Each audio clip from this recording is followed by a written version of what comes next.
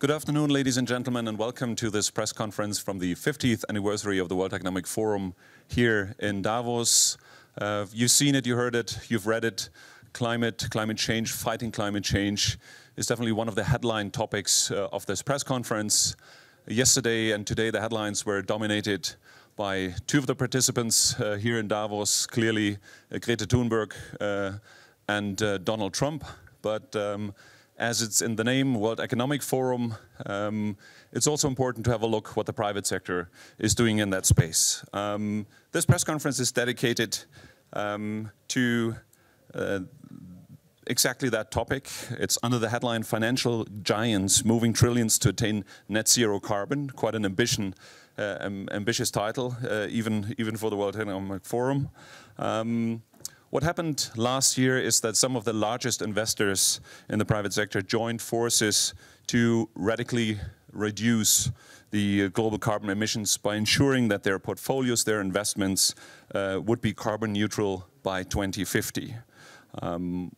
We hope this press conference can mark a milestone in this alliance, in this initiative.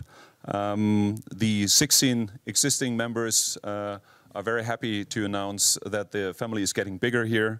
But we also want to hear what have been the concrete steps that the alliance took, and what's the way forward. What's the way forward? You heard yesterday from Greenpeace as well, business is not doing enough. You heard from Greta, business is not doing enough. You heard from President Trump a slightly different approach. He spoke about the prophets of doom when it came to climate change. So where in this colorful mix is the private sector? Where in this colorful mix are also other large investors? I'm pleased to be joined by an expert panel to discuss this question, update both you, members of the media here in the room, and our audience on the live stream on the progress on that front. On my immediate left, I'm joined by Christiana Figueres. She's the conveyor of Mission 2020, and for those of you who might remember, she was also the executive secretary at the UNFCCC, so quite an illustrious commitment to fighting climate change. To her immediate left, we're joined by Günther Thallinger, who's the chair of the Alliance and is the chief investment officer of Allianz. So two different alliances, one, of course, a member company of the Forum, and one exactly this Net Zero Alliance we're talking about here today. To his immediate left, we're joined by Tom Joy, who's the Director of Investments at Church Commissioners for England. So I'm not saying you're a suspect, Tom, but you're definitely not one of the usual suspects to find here in that space. So we're very happy to have you. And last but definitely not least, we're joined by Guido Führer, who is the Group Chief Investment Officer of Swiss Re. Thank you very much for joining us. Christiana, without further ado, give us a quick summary of how the discussions have been going so far, and tell us a little bit about why you think the engagement from the private sector is so crucial to achieve the goals. Thank you. Well, thank you very much, and thank you for taking the time today. I would just like to, first of all, congratulate Günther for leading the charge here, Allianz for leading the charge, and say this is something that is also being highly supported by UNEP Finance Initiative. And we're very excited about the Asset Owner Alliance because if there is a food chain in the financial sector, then asset owners are at the top of the food chain. And asset managers do need to take heed of the direction that they get from asset owners, as well as companies if they're being directly invested in by the asset owners. So through either route, it's a very powerful signal when a critical mass of asset owners around the world that are currently at 4 trillion but soon to grow, stay tuned, actually come together to support each other in ensuring that their portfolios that they hold will not exceed 1.5 degrees. What has been a very interesting conversation today was the first ever conversation between the members of that alliance, between the asset owners and some of the companies that they hold. and a conversation around what can be done in order to help these companies, for them to get their companies to protect the 1.5-degree ceiling. In recognition of the fact that the asset owners may be completely committed to this, but if the companies don't move, they cannot deliver on their commitment. And the companies equally, they may or may not be currently committed, but they need the financial backing for the transition that is not always an easy transition. So a very clear recognition that it needs to be an effort on both sides.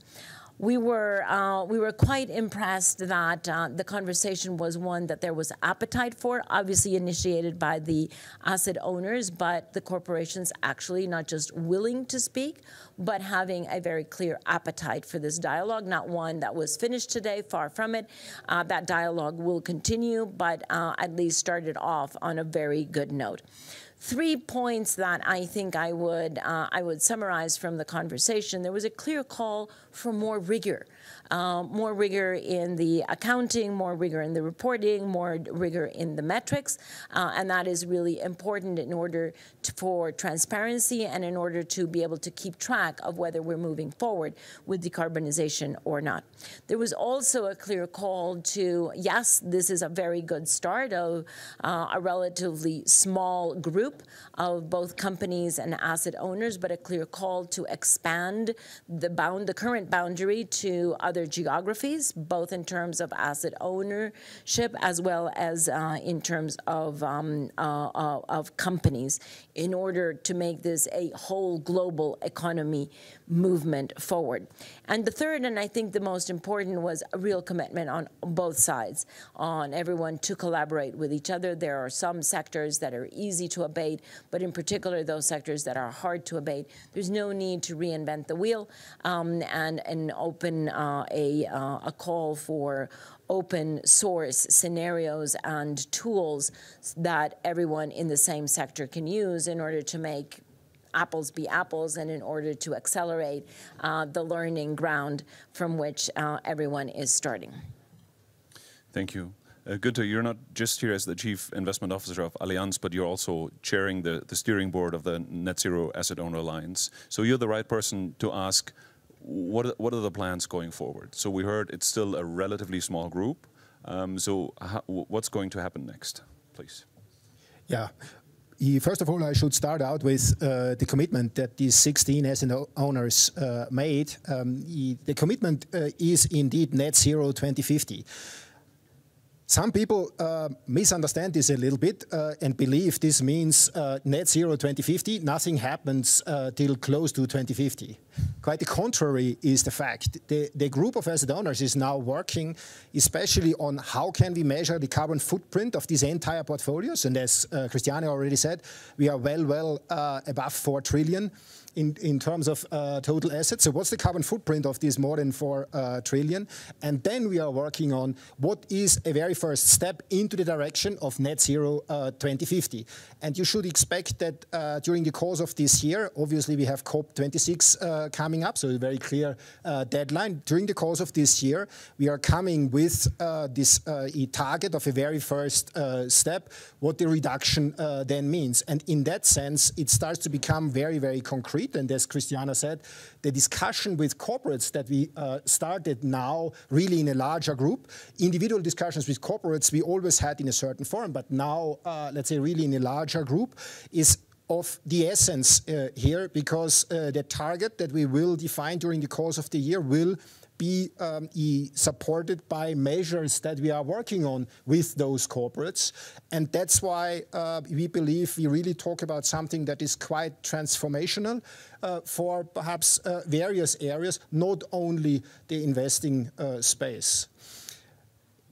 Just because you asked what is going to happen, so this is one part. The other part that certainly is going to happen, and you are going to hear perhaps in a few seconds, we want to really expand the group of asset owners.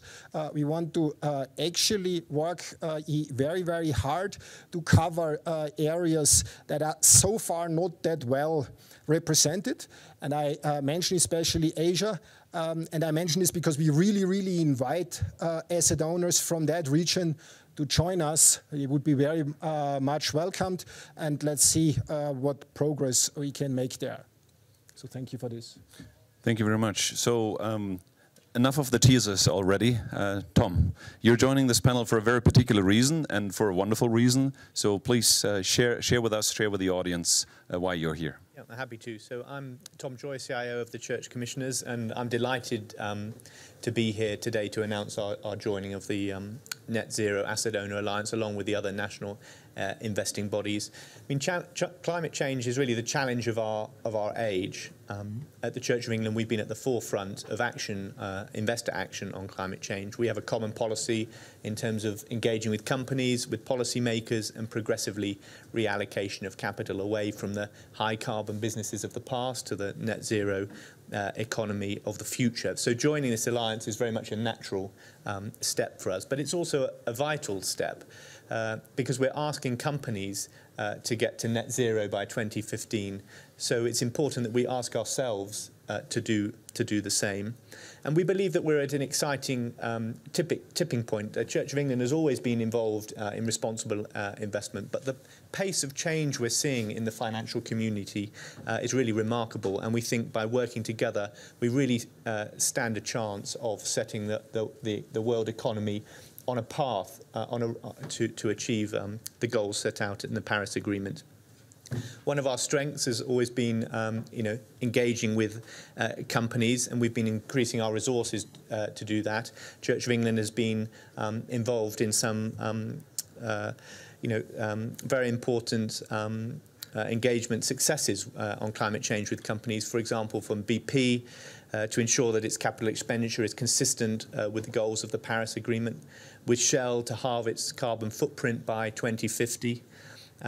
With Glencore to cap its global coal production, and then with US electric utility Duke Energy to be net zero by 2050. So these are positive developments, but we need to do more. And we have a long track record that shows that actually incorporating responsible investment and ESG into your process, you can still achieve outstanding financial results as our track record attains to. So we are undoubted that the announcement we're making here will serve our beneficiaries in the future. And as a perpetual endowment, a fund that's here not just for current generations, but for all future generations, this is such of paramount importance and is why we're joining the Alliance today. Thank you very much. So things are happening, there is progress, but Guido, 2050 is quite a couple of years away from us yet.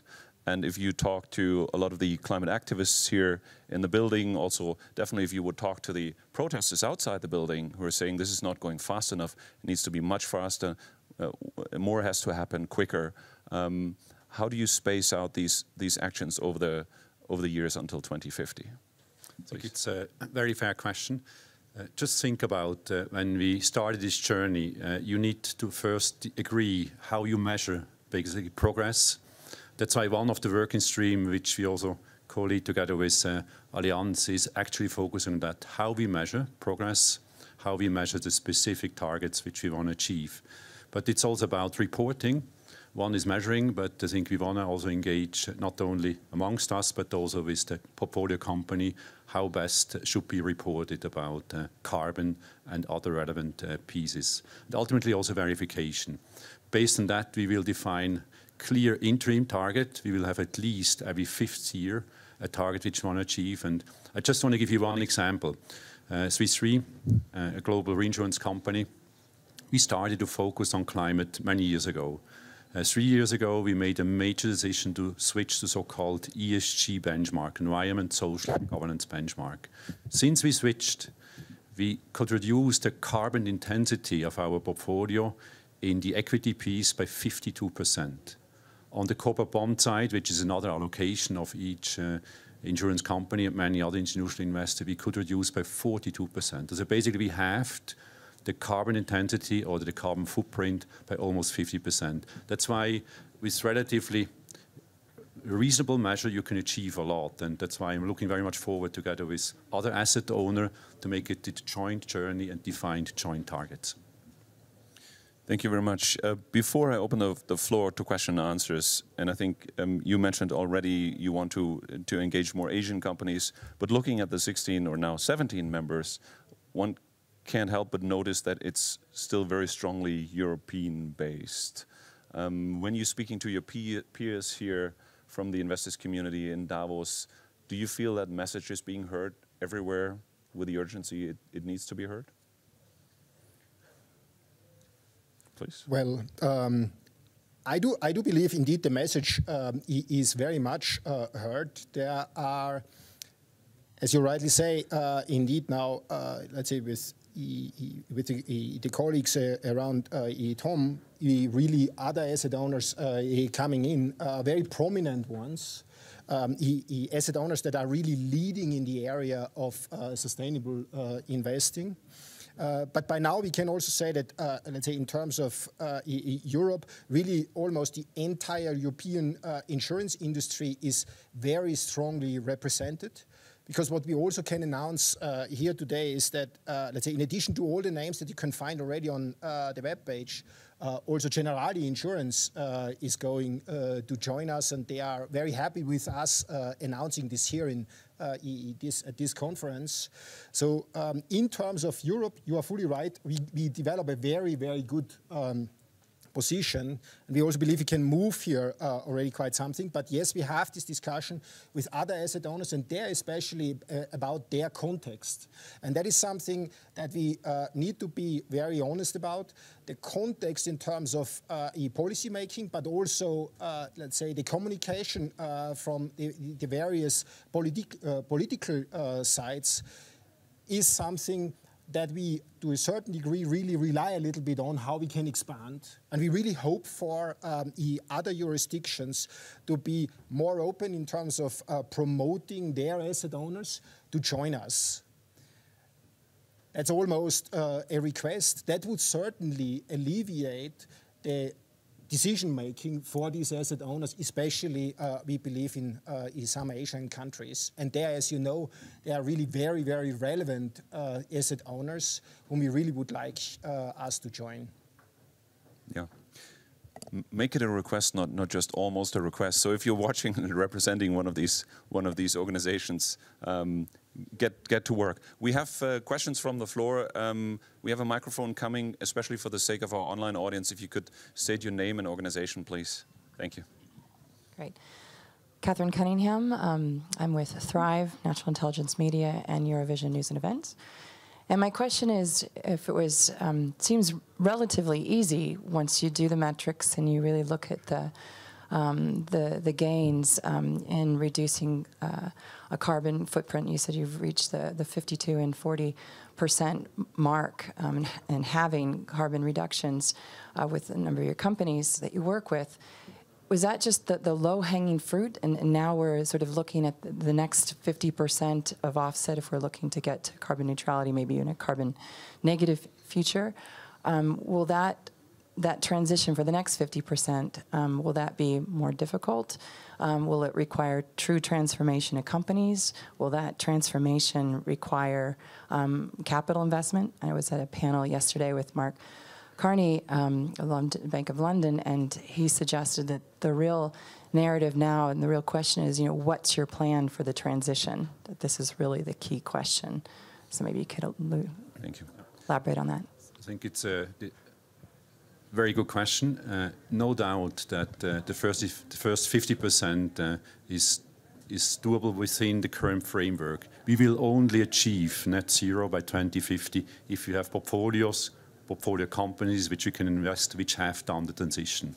And that's why I strongly believe it needs long-term investor like you see here represented, because ultimately, if I believe in the United Nations IPCC figure, they believe we need to invest 2.4 trillion a year the next 15 years to make that.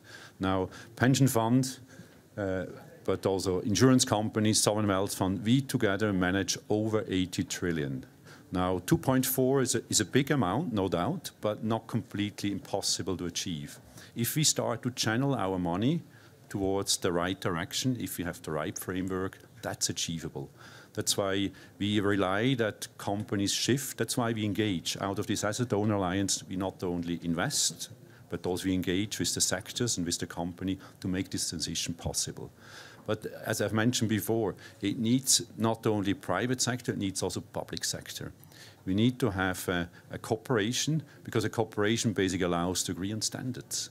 And standard goes in reporting, accounting, and other things which are important.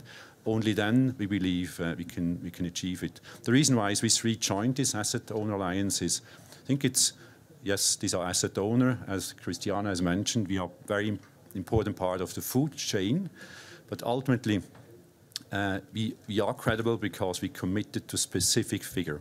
That's why I feel this is an area which we want to engage in order to jointly take the challenge which we have. Thank you. Thank you. And Christiana, how optimistic are you that the second half of the work gets done?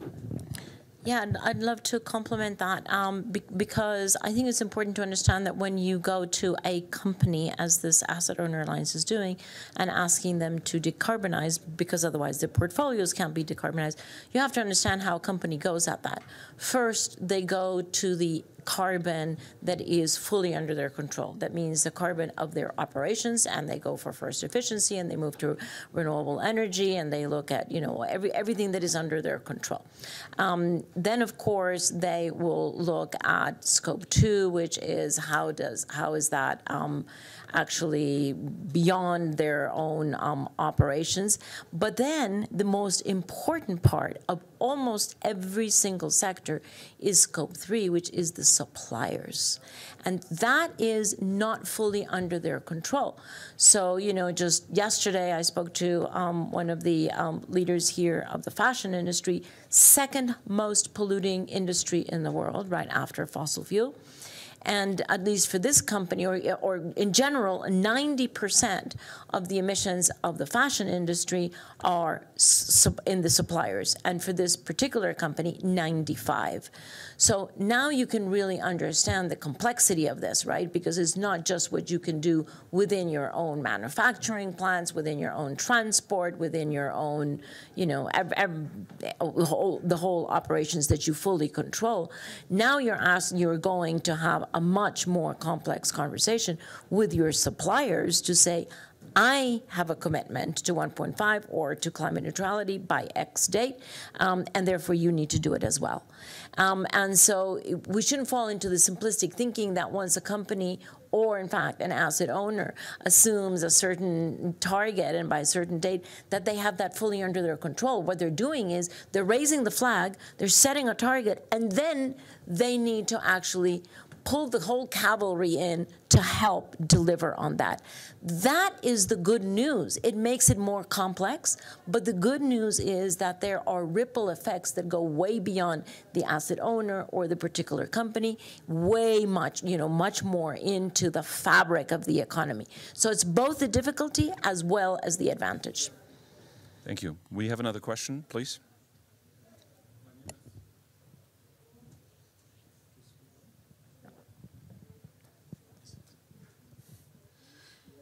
My name is Hannes Koch. I'm with Tageszeitung Taz Berlin, among others. Mr. Tallinger, I would like to know whether you could give some more details, concrete figures maybe, on how fast you would be able to shift amounts of money. Because yesterday, Allianz CEO Oliver Bäte said that it shouldn't go too fast and that he can't put too much pressure on his own company in terms of speed shifting amounts of money. Yeah, I would say it's quite clear that that one expects that there must be money shifted. The money shifting is, in essence, divesting in some area and investing in some other area. Now, this is clearly a step that an investor should consider, but for us, this is a form of an ultimate step, the divesting especially, simply because we believe we actually can make or achieve a much, much bigger impact by working with the companies we are invested in or we finance, or the assets we are invested in. If we work with those assets, we actually have a good chance to do indeed value creation, and that's actually what an investor is really looking for, an asset that overall evolves. And therefore the divesting is something that is really a little bit a difficult element. Now I do not want to kind of not answer the question because there's always the kind of the idea how fast can we act. In terms of fast acting, I ask to please let us define the target, as I said, let's say during the course of the year, how our portfolio, the carbon footprint is going to develop in a first step. That will quite clearly give a good understanding of what the speed is. It's not necessary that behind that we really have then shifted money, but we have actually a very clear plan how to work with companies. And yes, it is the case. In some forms, there might be also a little bit of shifting in there. But as I said, it's more the ultimate step. The much more important thing is to engage with companies and let them, together with us, develop their sustainability agenda. Thank you very much.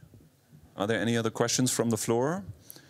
If not, Tom, let me ask you, Christiana mentioned the first step is always working on your own operations, right? Can you talk a little bit about some concrete things that that you have done as the Church of England? Because I'd imagine your operations look quite different from your other colleagues here on the panel. Yes. Well, in terms of things we have done from a sort of positive environmental aspect, you know, we have a reasonable allocation to venture capital. I mean, one of the solutions to climate change will be technological. And so, you know, having a meaningful allocation to startup venture capital, we hope in time will help deliver the technologies that we will need to make this transition. We also, you know, have roughly about 4% of the portfolio in sustainable forestry. Now that's, as we heard at our discussion earlier this morning, that is obviously great. Obviously, having a sustainable forestry portfolio is good from a sort of carbon capture perspective. But ultimately, you know, when the trees are fully grown, it will only be carbon neutral. But that's still an important step. We also invest in what we would call win-win investments. So, you know, waste to energy, for example, we have a fairly meaningful allocation to that in the US. So we are very much looking for renewable investment opportunities on our land that we own in the UK and globally, as well as Gunter said, engaging, you know, upping our resources to engage with companies, because I do. To sort of answer across the two questions that were asked earlier, yes, capital has to shift into renewable technology and new opportunities, but the climate crisis will not be solved unless the transition happens. You know, divestment is not the answer to the climate problem. That won't sadly solve. While ultimately, as asset owners, we always retain that right. If companies just refuse to listen to our engagement, ultimately, you know, it will be that we'll have to divest. But it won't solve the climate crisis. We have to engage. So, dedicating more resources to that internally, upping our game, as it were, on the engagement front to really have some more wins, like the ones I talked about in my opening remarks, is what we're doing. Thank you very much. So it is clear it's a very complex challenge, but there's reason to be optimistic. The alliance is growing. Mindful of the time and the full schedule of everyone here on the panel, let me thank you. Thank you for being here on the panel, for giving us this update, and thank you for watching and being here in the room. Thank you very much.